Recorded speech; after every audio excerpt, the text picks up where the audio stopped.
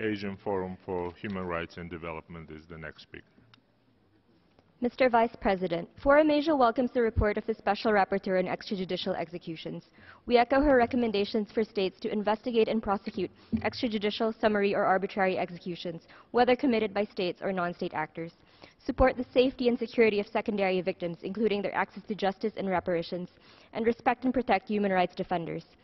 We share her concerns on extrajudicial killings and the Philippine government's war on drugs, including killings by unknown assailants. Since the current administration came into office on 30th of June 2016, over 7,000 have been killed in the Philippine government's war on drugs. The government has failed to initiate independent investigations and hold perpetrators accountable.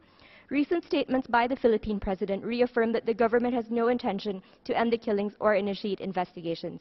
He has also made concerning threats against human rights defenders.